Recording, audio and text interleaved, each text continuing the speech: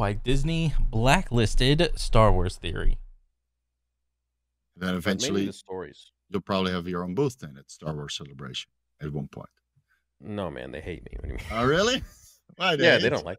Why? Yeah, Why they not? don't like. Yeah, Right. Disney and them, they don't like me. Yeah, but they bullied you a little bit, right? For that A little, yeah, Mandalorian. back That was fucking disgusting. I completely Yeah. relate it because I was watching that with the same tears in my eyes, dude. Yeah, no, Bro, how can Disney not like Star Wars theory? He was like the biggest proponent for like a lot of the modern day Star Wars show. You know, he tried to see like the brighter side or like the positives that came out of like a lot of the media. I just like straight watched it and just shit on it. I thought it was just bad. But at least Star Wars theory was like trying to take the side of Disney or whatever. And they just blacklisted him or whatever. That's fucking stupid. yeah, they blacklisted me.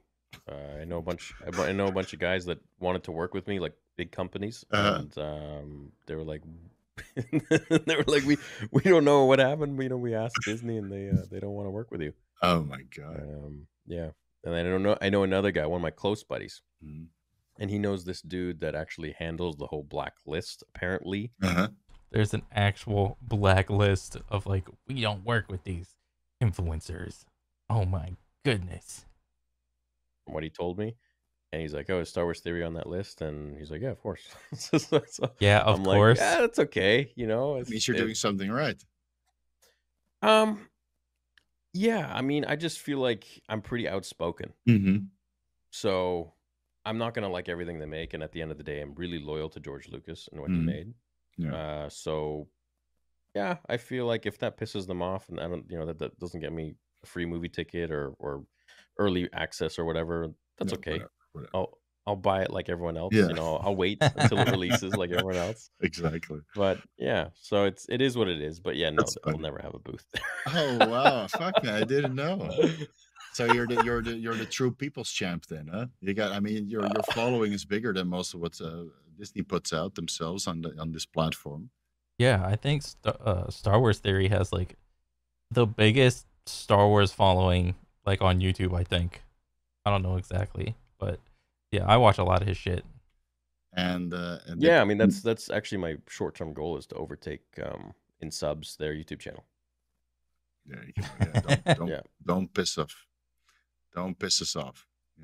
Don't Yeah, piss off the fans. yeah. You'll come back to Yeah. bite you. Yeah, then maybe at one point you can buy Star Wars Celebration.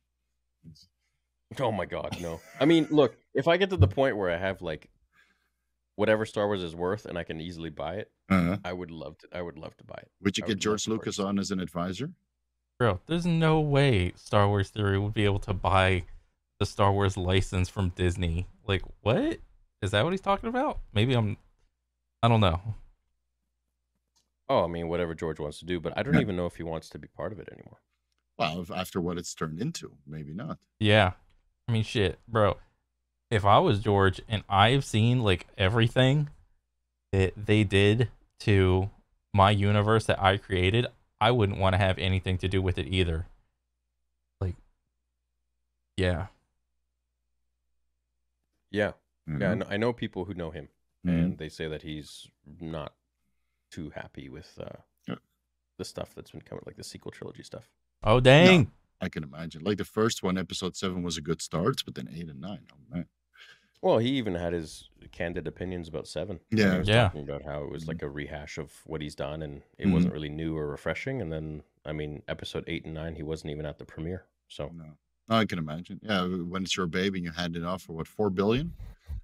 yeah, 4 billion and Yeah. like stock options and stuff. Yeah. So Right, and then you see it turn I into mean- that, Bro, why has George Lucas never been on Shark Tank if he's just chilling on 4 billion? Like, what? I would totally watch that episode of Shark Tank if I were to see George Lucas on there. I'd be like, what? It just goes into a fucking it's yeah, and it's a lot of people like it and enjoy it, and that's good. I'm Mhm. happy for them. But at the same time, there's a lot of people that don't, and so you kind of have to find this like happy medium of like just pick and choose the stuff that you do enjoy from Star Wars that they make, and the rest of it you kind of go, yeah, whatever.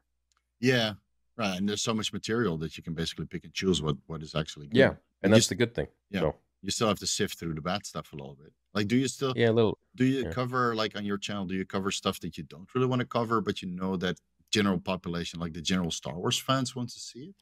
No, I stopped.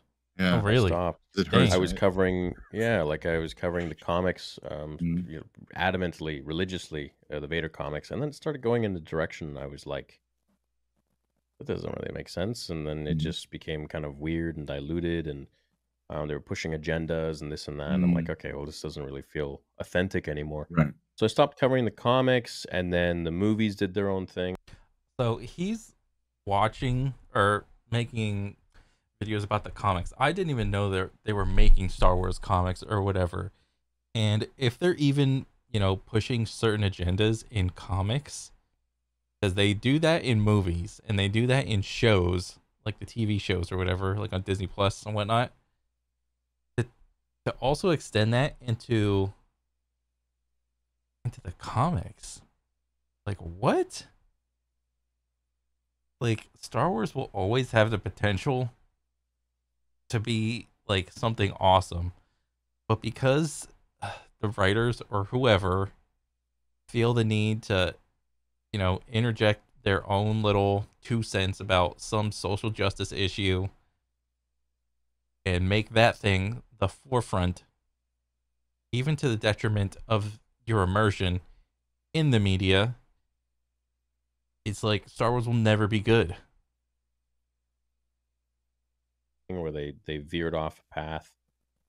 So, then there's these High Republic books that came out, and I tried reading it, but it was very boring for me, Hmm. and maybe I didn't give it the proper chance. But yeah, I just kind of, there's stuff I just don't cover that I know would, of course, be interesting for a lot of people, Mm-hmm. who do want to know what I think about it or have it explained or something in my way. I just can't seem to Get do into that. it, huh? Yeah, you can't get No, it. man. What Yeah. I think is, like, Star Wars needs some new blood, but new blood from people that have been in the space for most of their lives, like guys like you. You're very familiar with the lore, and you know exactly what the fans would like to see because you're a fan yourself. But you're Yeah. also smart enough to understand the overlying complications of small changes, what down the line, like story wise. So, yeah, I mean, they decanonized all of the Star Wars Legend novels, books or whatever, and there's like hundreds of books that expanded the Star Wars universe that they easily could have made movies after.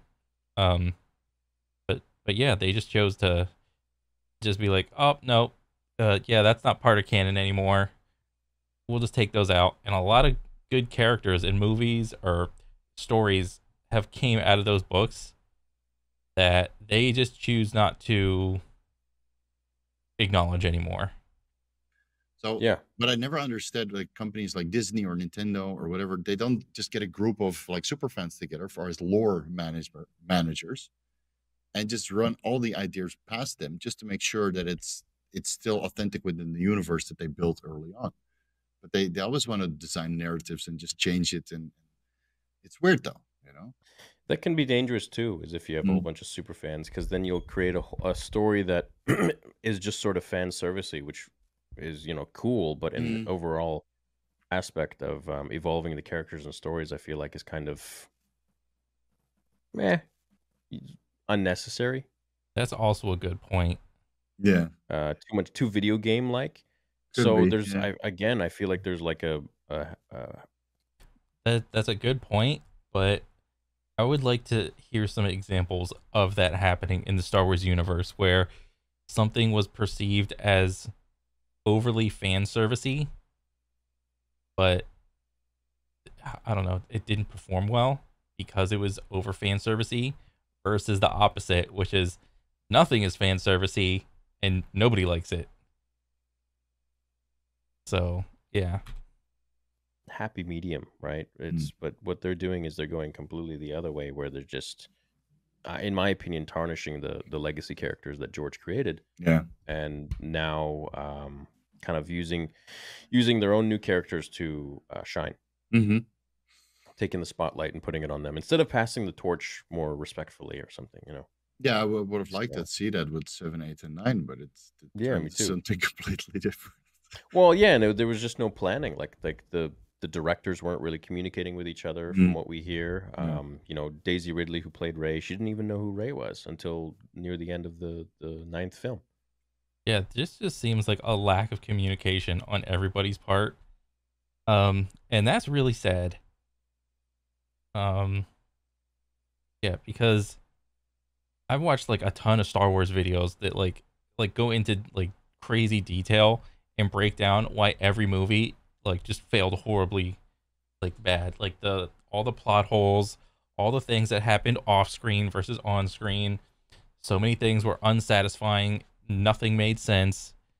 And it's like how were people how were just like fans of Star Wars able to like break down a movie in like a couple weeks or whatever, however long it took, and make a video about it when the writers and directors had months and months, if not years, to create a story, like a good story. Like, how is that even possible? Right. Yeah, but I think they She's like, arbitrarily changed that, you know, it did many, they many keep times. changing shit. Yeah. They keep changing shit, and it's like, well, you have, you know, the sequel trilogy, which is the most important thing. Don't you think there should be an overall outline? Right. And the books, there are several books that cover those episodes, right? Or potentially in Yeah. the, you know, but they got retconned. But I think those stories are way better. Which ones? The Heir The- to the Empire and stuff like that? yeah. Like the yeah. So the books that came out while George was in charge Mhm. and owned Lucasfilm were just so much better of Mhm. stories, which I think is where they're going now, because they Right. have this massive like 30-year gap between Right. episode 6 and 7. Hmm. So they can cover this whole myriad of different stories Right. in there. We're going back to Tatooine. Oh boy, back to the desert place. I swear to God, man, if there's another Star Wars where the backdrop is fucking Tatooine, oh my God. So that's good. You got Yeah, a kind big of gap in there where you can fill it up. But what they did with Rebels and you know, Clone Wars. What yeah, was it? Clone Wars and Yeah. all that stuff. Yeah. Yeah. Yeah, because Which that's only that added to the lore. It was exactly. great. Yeah. Yeah. The people love those, you know, love those Oh, series. dude, so fun. Yeah. So So fun. So, and then now they got this, you know, Thrawn coming in. yeah, So, that should be and exciting. Yeah. he's like Spock. He's like the Spock Exactly. of Yeah. Star Wars. Exactly. Yeah. Yeah. I wonder what they're So, gonna do with Ahsoka. That's coming out pretty soon, right? oh, it's gonna be badass because it's Yeah. Dave Filoni. He's All like the right. mega Yeah. fan, Yeah. and he was trained by George. So, Should be good. Fingers crossed. fingers crossed, man. Fingers I'm crossed hoping it's it's gonna gonna be be, okay. Yeah. yeah. Besides Star Wars, like you play some video games like Dragon Ball Z, you watch that and I love Dragon Ball Z. Yeah, I play video games. I love movies. mm-hmm. Really enjoy watching movies. I like playing video games like story games like God of War. Right. Yeah. You know, the new Jedi Survivor game that just came out. Really enjoyed that one as well. Uh-huh. Yeah, I really like a lot of story games Good. and some Call of Duty and stuff too here and there. But Right. yeah, Yeah, that's still yeah. fun. Other than that, yeah, it is still fun. Just hanging out with friends or playing video games. Mhm. Beyond that, I don't really go out much. I'm really introverted. Mm. Join the club, Star Wars Theory. Join the club. So Come to I just Thailand. kinda They stay. will fix you in a month. You have no Really? choice. Yeah. I was very introverted as well. I was like staying at home all the time playing video games when I was in Holland. So that's age 23, 24 years old. And then I came Yeah. to Thailand and it's just nonstop going out and meeting people and people are so outgoing and friendly and talkative. So you'll get over that roadblock in a month because you'll You have don't no have that in choice. Vancouver. No, you don't Does have it in does Holland either. So you have to does get out. Derek ever talk about that? Like the people Yes. here are just Yeah, it's the same thing. Yeah, it's the same thing. Yeah. Yeah. So yeah. you're very selective on who you keep in your circle. And of course you have to do that everywhere because not everybody's a good person. But you have Yeah. to, you know, if you want to be outgoing and talkative, then Thailand or some of the Asian countries, it's just nonstop. So within a month or two, you're just completely over that introvertedness, and you're the most outgoing guy ever. 'Cause I came here the same way, and I can talk with everybody. Like when I went to the Yeah. Olympia, people are like, "Dude, you're such a natural about talking with people." And I was like, Yeah. 10 years ago, I was like this. 15 years ago, but you Yeah. just need exposure therapy, sort of say. Well, it's weird. Like it switches on if I'm at a convention or something because Mhm. I'm with like it feels like I'm with like close friends because we all like Star Wars Right. and Yeah. everyone's nice. Hmm. But I don't know. Out in the world, I kind of feel just like I don't really belong. Like I just feel different. Yeah. Just the way I think and just you know, I don't know, introverted a little bit. Dang. And then eventually, That is like really interesting. Why is he using this thumbnail? Oh man. But no, that's I had no idea Star Wars Theory was what do you call it? Blacklisted. I thought he was like a huge proponent. Like for like a lot of the Disney shit that came out. That is freaking stupid on Disney's part to blacklist him. I do not agree. That's stupid. But hopefully there's a bunch of good things down the road, and you know, hopefully there's a lot of like, I don't know, brighter things coming out with Star Wars, because currently there's like big fat goose egg. But this is just nice to, you know, just sit back and just chill and bullshit. But yeah. Yeah, that's pretty much it. All right, later.